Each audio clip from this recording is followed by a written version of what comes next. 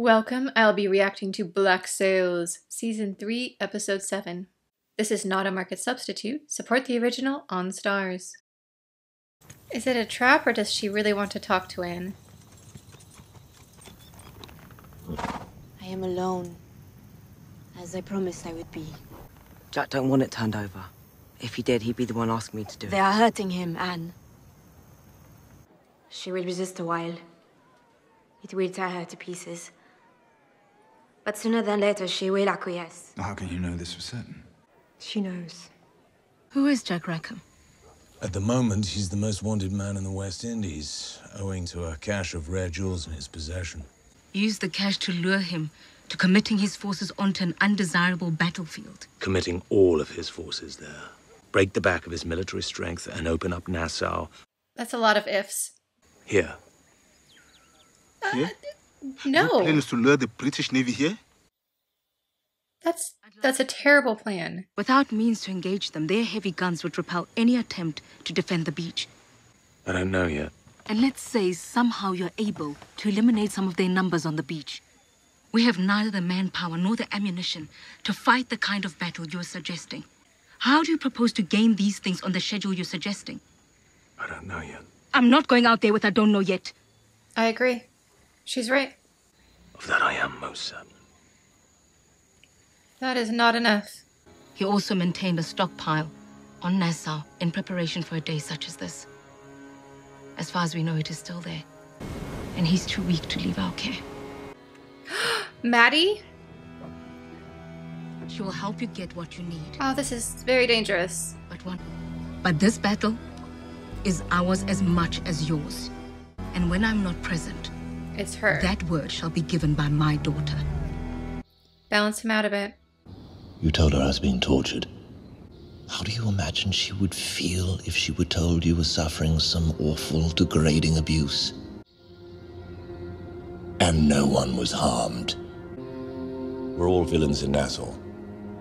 Don't think because you knew you're any different. Encourage Governor Rogers not just to send the gold, but to send something more. An offering to demonstrate good faith and friendship. Captain Rackham. Oh no. Is everything all right? Nothing there, can't wait. I beg your pardon. He knows a bad situation when he sees one. I actually kind of like him. He's grown on me. They've been forbidden from provoking her. That's not going to help. I mean, have you met Anne? Losing half of herself this way. But no ghost story I've ever heard of begins with the ghost introducing himself. Mm-hmm. I mean, you walk in there and insist on your own fearsomeness. Sort of threatens to do more damage than good. And talking about how Flint has returned will be more frightening than seeing him. Oh, Eleanor. 8 of my men have fallen ill. One of your warehouses has been converted into a sick bay. Many of my people will die, except for her. I give you my word. My commitment to you is inviolable. We shall see. You want to use Max's girls to inform on the governor's operation without telling Max? The right girl could get enough out of him to piece the rest together. And this may be our only chance to find out for sure.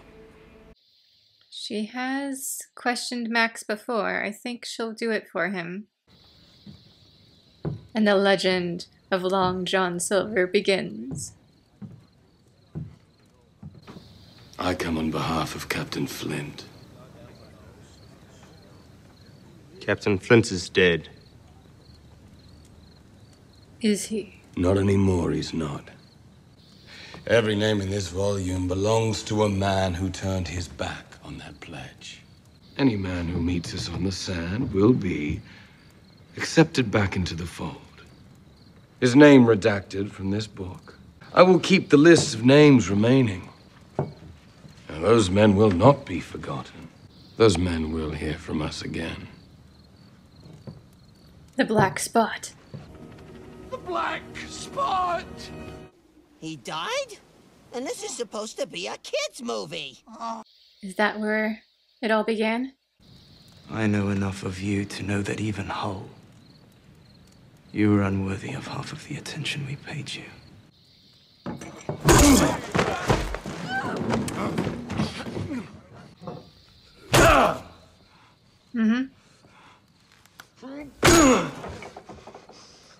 He had to make an impression. Tomorrow you will join us. Or you will all be looking over your shoulders the rest of your lives. My name is John Silver. And I've got a long fucking memory.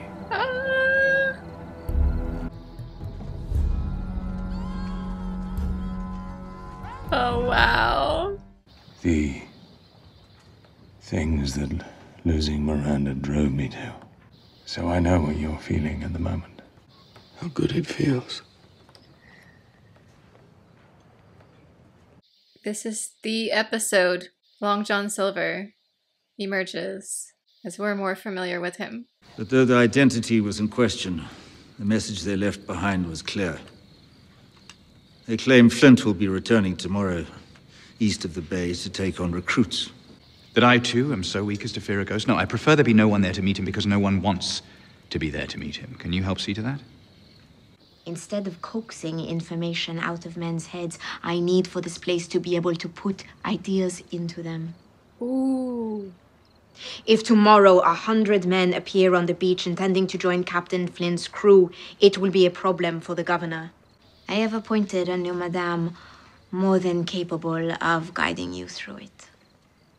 Good evening, girls. No way. It's nice to be home. Ugh. Well, let's get back to work, shall we? You seem troubled. Go away. Would you like to know the advice I gave her, then? No. Won't have long. Lee Charles will meet us at the rendezvous as scheduled. Is that the governor?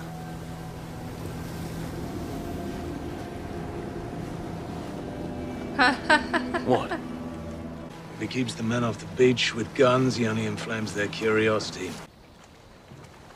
That is a bold move, Rogers. Miss Guthrie tells me you were part of the first effort, with Lord Hamilton and Peter Ashe to introduce the pardon to Nassau. All I have done here is finish what you began. Clever. Just as Thomas Hamilton wanted. If you say Thomas's name one more time, he's probably going to just snap. You can see him wincing every time. But a story you'll have to spin to your men to turn me into the kind of villain worth losing their lives over. I've lived on the other side of those stories. I'm sure I'll figure something out. I'm sure you will. But if you insist upon making me your villain, I'll play the part. So let us assume that as of this moment, the unqualified pardon is no more. Any man participating in the act of high seas piracy will be presumed to be one of your men. I will hunt him. I will catch him. And I will hang him. Well, he doesn't have the authority to yet. He will soon. At first, he didn't actually have the ability to try and hang them as governor, so they've been speeding up the timelines, I noticed, a lot, just so that we don't have to sit through what actually happened. The governor came way earlier than he should have, and maybe they're giving him the authority way earlier as well, which means certain other events that are going to happen will probably occur sooner rather than later. I am no backwater magistrate, cowering in fear of you. You know where to find me. Jackson there? Need to see the chest first. What the fuck's going on? He ain't in there, is he?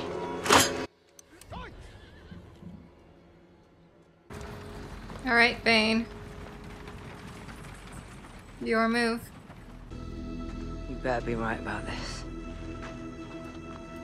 Jack and the cash should have been moved aboard a secret caravan to a ship waiting somewhere off the southern coast.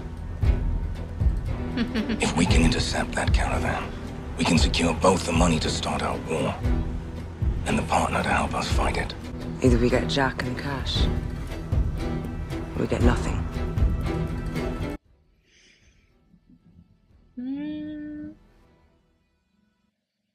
From a Treasure Island fan's perspective, this is probably one of the biggest episodes so far, because we know Long John Silver as the calculating but charismatic pirate who's willing to do anything, but does still have a conscience. And up until now, we haven't really seen the ruthless side of him, just more the survival instinct. Everything he's done so far has just been mostly to keep himself or people he cares about safe. And this is the first time he just went in and stepped into the very big shoes that are the legend of that pirate and had his moment. Also, although they didn't specifically talk about the black spot, he did kind of obliquely reference it when he was talking about how he had a long memory and they would come for anyone who turned from their brothers. And I can completely see him later on sparking that very famous reference that gets started to give people something tangible to fear. For Eleanor, I think that she really believed what she said about trying to turn over a new leaf. I also don't think it's going to last. If she finds a way out of being sent back to England, she will. So far, Flint keeps doing a swing and a miss when it comes to trying to acquire assets. There's no way that they would bring in all of these characters only to not do Treasure Island. Like, it's going to happen. So I feel like they are going to get it back, possibly next episode or maybe later down the line.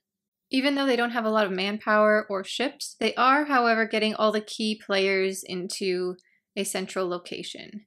We've got Anne back, we've got Vane back, Maddie is on board. I'm guessing they're going to jump forward a bit in time, and they're going to have Rogers swap over to be his more dangerous, I guess you could say, self as governor that we know he does turn into. So things could get really violent next episode on his side, knowing what he actually did. He wasn't kidding when he said, if you want to cast me as the villain, I will step into that role for you. I do think it was wise of Vane not to just attack the little convoy, because they would never have gotten Jack back. And this way, the governor won't really make the connection between Anne losing Jack and Flint over here. I don't think he realizes how close they are or how much they know. At best, he'll probably be expecting Anne to, perhaps alone or with one or two other people, attack. He will not be expecting probably the entirety of Flint's fighting force to show up. So they'll be able to catch them a bit by surprise. Hopefully.